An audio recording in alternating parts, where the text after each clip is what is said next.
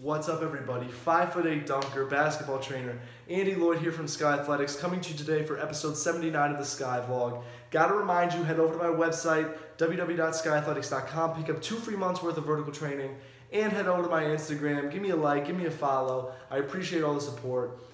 So you did not misread the title, although this is a little different from most of my posts. Had to bring it to light. I've explained this to a lot of my friends.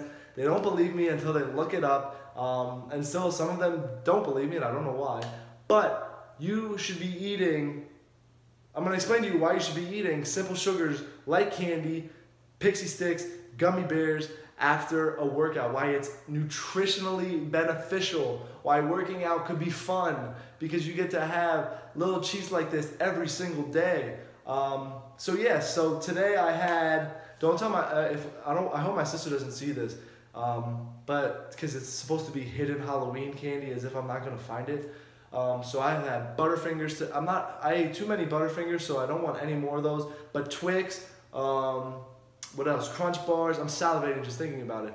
I eat those after my workout. I ate those after my workout today. I did it yesterday. I did it the day before. I'm going to do it tomorrow. And then when I run out, I'm probably going to go get some gummy bears, maybe some pixie sticks, maybe a donut. On cheat days, I have donuts after my workout. But I'm not going to get into that. So why those candies? Why those simple sugars?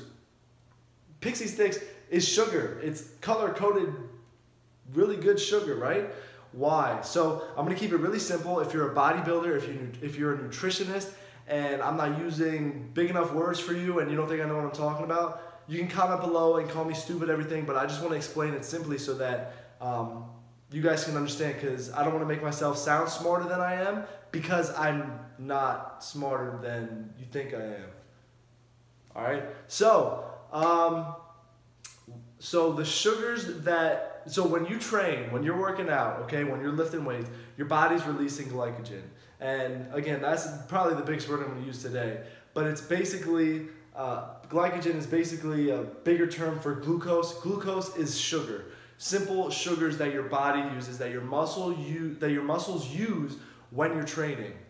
Right after a workout, the last thing I'm going to do is go and eat my chicken or my pasta, you know, that generic post-workout kind of stuff. What I'm going to do is I'm going to grab 3 or 4 fun-sized candy bars, because why would I have just one of those? So I'm going to grab 3, 4, or 5 of those bite-sized candy bars, and I'm going to restore my insulin level back to normal, okay? So those simple sugars are going to be used to get my insulin levels, basically my sugar level back to normal, because what my body just burned needs to be replenished. And those sugars, and everybody's saying, well, you're still going to get fat from it. Your body's burning at post-workout, your body's burning calories to the point, again, this is a simple explanation.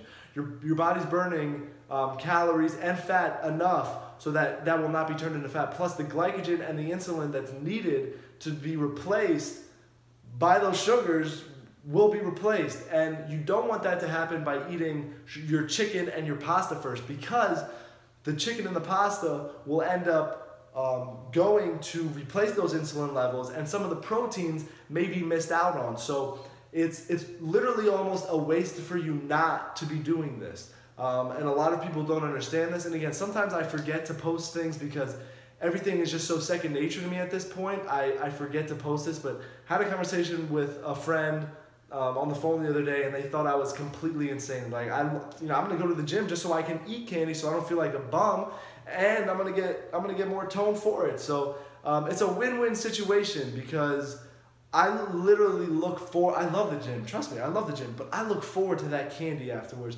You can't tell me that going to the gym and having Kit Kat bars and Twix ready for you at home, it's just like, it gives you a reason to lift. If you don't even like to lift, you get to eat candy without gaining weight. But in all seriousness, it'll be better for long-term muscle growth, because your body will be burning these simple sugars, getting your insulin level back up to normal, and then you can eat that protein and the pasta, everything like that, and it will be used to its 100% nutritional value for what it should be, not by replacing those insulin levels, which a Kit Kat bar could do. So I mean, you get the best of both worlds. I don't know why you wouldn't be doing this. If you don't believe me, feel free to Google it and look up the bigger words and the tougher explanations.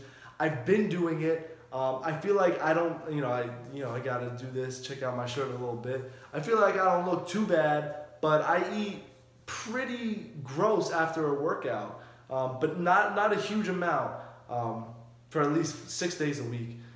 Not a huge amount after my workout. I'll do small candy bars, small sugars, things like that. On my cheat days, I'll have a donut. I'm not gonna lie to you, Friday, it was a big lifting day for me, and I had 11 donuts after my workout. But that's a little bit of an extreme level. So I had 11 donuts, and I had a chocolate milk that has 1,000 calories in it.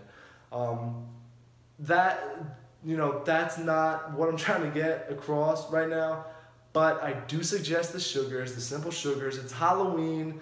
Get that candy, stock up, some post-workout type of candy. And I'm literally salivating because of it. I hope my sister does not get home within the next couple minutes, because I'm gonna go have a piece right. Oh wait, no.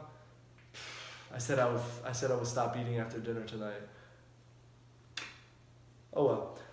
But guys, a little different from my other posts. Again, I will be getting back. I was sprinting today, doing some footwork, some stop and go stuff. I'm trying to get my legs back underneath me, getting comfortable moving again. I did throw on cleats just to get a different feel, get some tension off my knees. I've been on a lot of outdoor courts. Haven't found an indoor court that I could go to here yet. Going through just trying to get job situated, car figured out. But that's beyond Skigh. I'm still grinding, still working, just trying to get into the gym to get that East Bay. So again, I appreciate the likes, comments, support. Head over to my video with close to 400,000 views. Guys, I really want to get that video to 1 million views by the end of this year. So if you could like, comment, share it on Facebook, share it on Twitter, tag all your friends in it, anything you can do. That's my goal, to get 1 million views on that video by January 1st, okay? So if you guys can help me out with that, I'm not asking you to go spend money or do anything. Share it on Facebook. I'd appreciate it. So thank you again for watching. I hope this explanation was simple enough, and if someone comes after me with wanting bigger words, you're gonna have to find us somewhere else, because I like to keep things simple and smooth. Remember, Skigh has no limits, guys. Go get that free program on my website. Have a nice night, weekend, day. No, not weekend, it's Wednesday.